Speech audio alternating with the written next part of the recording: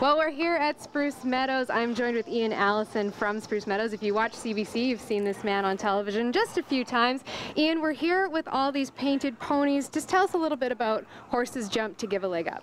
We're amongst the herd here at Spruce Meadows, the newest arrival on the grounds. About 1,000 horses arrived for the Spruce Meadows Summer Series from around the world, and this is a great added benefit, a community initiative we're doing this year, trying to help out a lot of the organizations and volunteer organizations in the area that are suffering a little bit as a result of last year's floods that devastated the province. Excellent. And just kind of give us an overview of the project and who you have involved in it. Well, we invited volunteer and nonprofit organizations to see if they'd be interested in Horses Jump to Give a Leg Up, and we had 58 responses from those types of organizations in the area, and we selected 20 of them because our herd was confined to 20, and we invited them to decorate the herd to the best of their ability and have them back here for the start of our season. And today, during Spruce Meadows Media Day, you and your colleagues in the media are going to select the top 3 of these, which will all benefit in a financial way to help their ongoing operations.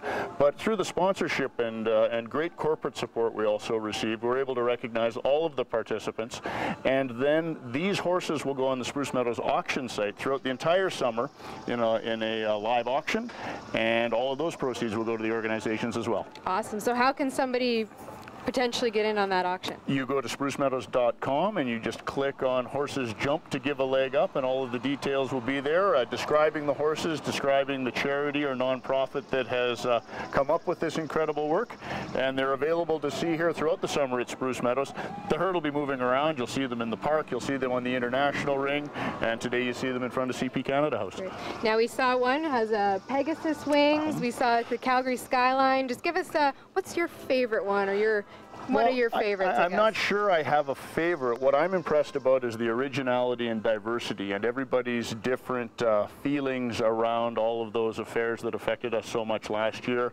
I love the literacy one. I love the horse sense one that's all done in pennies. It's the heaviest one to move, by the way. Pegasus, of course, that has a bit of a special meaning here at Spruce Meadows. That's the name of our volunteer organization. And I also really like some of the artwork from the Bowness Community Association. Of course, that area of the city was so adversely affected, and they have them wringing their hands of the flood on the one side of the horse. Excellent. Well, thanks for joining us today, Ian. We really appreciate it. More Go Calgary from Spruce Meadows coming up next.